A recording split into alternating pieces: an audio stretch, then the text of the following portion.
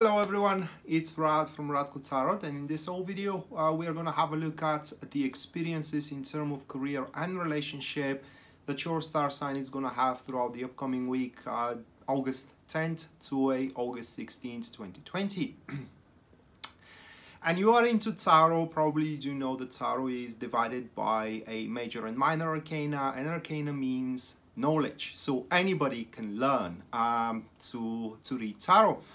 And if you like the way I read and you want to learn it from me, you can purchase the 12 hours tarot class that I'm offering. And in this class, you are going to be introduced to a 4-card, very special to me spread, because I do use it in almost all of my professional readings because it's amazing. And it's also a major arcana friendly, meaning that you can use just only the major arcanas with it. So that spread, what comes with it, it is the explanation of all the major arcana in terms of all of the positions of the spread and in terms of career and relationship.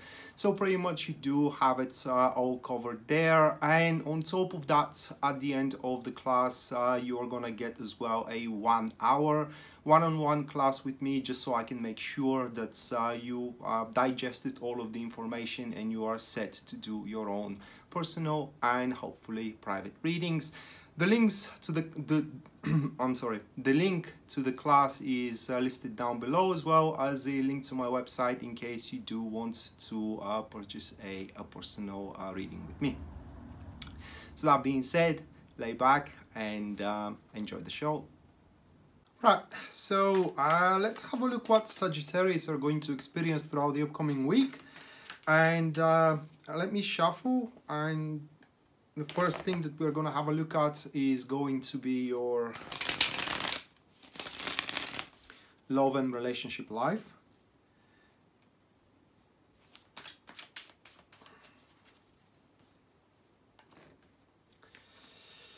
Alright, so the first card we got for you guys is going to be the 5 of Cups. Moving next, we do have the 10 of Cups, followed by the 10 of Swords, and the last one here, that will be the King of Cups. So let's bring the cards one more time before we jump into it, because it's quite intense. Okay, so first one. We do have the 5 of Cups. Moving next is going to be the 10 of Cups, followed by the 10 of Swords, and the last one we have is the King of Cups. Right, so this thing does affects more to people that are in rather a rocky situation in terms of their relationship cycle. Right now, regardless if you are single or if you are in a relationship in general, should you be facing some kind of a predicament or a plight within the relationship or within the interaction itself, it does look like that you will have to chew it down and pretty much leave it behind your back. So that plight that you do have, that argument or that trouble, that problem, it is there, or it is rather existing, having those cards around, because you pay attention to it, or because you are giving it your attention. And the more attention you give, the more the problem grows. So as soon as you pretty much ignore the problem disappears. Okay, and it will come down to your nature after that. Can you keep up with the path that you have chosen, meaning the person that you are with, or the love interest that you are trying to get to, or trying to make the things to work for you? The guidance of the cards, or rather like the suggestion of the cards themselves, it is that you should keep up with the agenda. You should keep up with that person and give the situation, not just to them, but to the situation in general, a second chance. Now the question stands, you know, why these plights are there in the first place. Well, that is because we do have the 10 of Cups here into the second position, and that card points that at that particular stage, whatever you both have to offer to each other, it's simply not enough, and each one of you simply wants more, or wants the things in a different way, which cannot be given at that particular stage. And for that reason, you both need to pretty much leave that argument behind you. It's like stop paying attention to it, and the argument is going to disappear. And as soon as the argument disappear, then some kind of a new offer comes around, new offer in the sense of you know, proposition to how the situation is going to move forward. That proposition may come from you, it may come from your person of interest or from your partner as well. It doesn't really matter, but the offer is going to be much more balanced than the expectations, if you will, in the initial plight or a problem that you may have. Now, those that are in rather problemless relationships, or they do not have any problem whatsoever, then this particular week is going to be all about realizing the potential and the details, or rather like the small details in there that are actually making you feel happy in the relationship, and nurture them and kind of like pay a respect is the best way how I can explain it. To them. And those that are looking for love with those energies of tarot that we do have, it's pretty much talking about redirecting yourself to another person, without having much of an expectation to your current person of interest, or to current person of interest, or to your current social circle, because what the cards points is that whomever likes you is going to approach you. You know, there is no excuse for those that are not addressing you kindly or are not approaching you. There is no excuse such shyness, fear, and etc. So as they don't give you the attention, they do not deserve your attention either. So that was about your love life, Sagittarius. Now let's have a look what your career situation is going to be.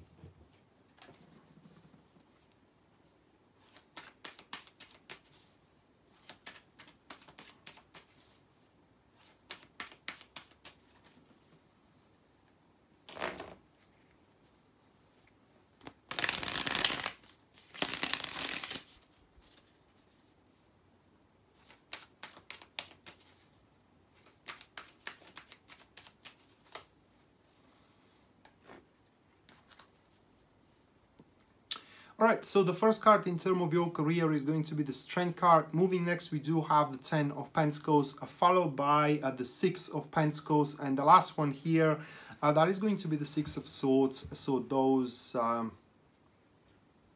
4 cards.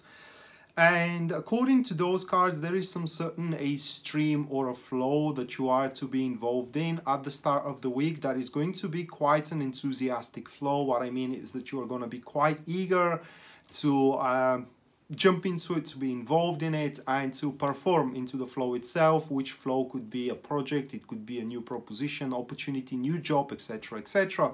The thing is that probably you're not realizing how attached you are going to become to it, in a sense of that you are going to be